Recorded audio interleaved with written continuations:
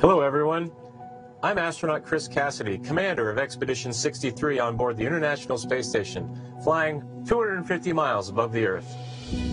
Like you, I'm excited about today's launch and the possibilities it will bring to America and to the world.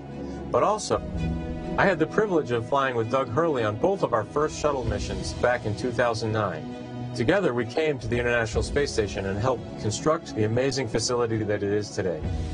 Although this will be my first mission with Bob, it was my honor to follow him as the chief of the office when he left back in 2015 to begin training for this amazing mission.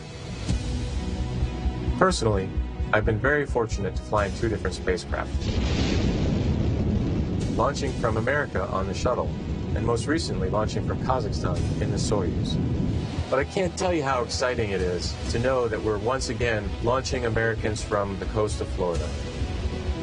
And finally, here's a story I'd like to share with you. Back in 1981, John Young and Bob Crippen launched on Space Shuttle Columbia, the very first space shuttle flight, marking the last time we flew Americans on a brand new vehicle. Roger.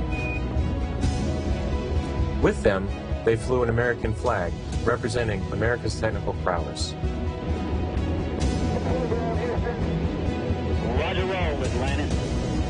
30 years later, that same flag was flown to the International Space Station.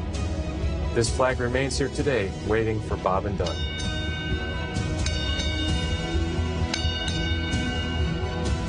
Our flag means so many things to our country, and this small piece of America represents what we'll be able to achieve together. We'll never stop exploring. And so Bob and Doug can take this very special flag home to Earth, where it awaits its next journey to the cosmos. In a few years, the first Orion crew will take this flag with it around the moon. All of this starts today. I'll be watching outside the window along with everyone else in America and around the world. I can't wait to look out the window and see my friends on close approach. Go Falcon 9, go Dragon, and go Bob and Doug. I'll see you soon.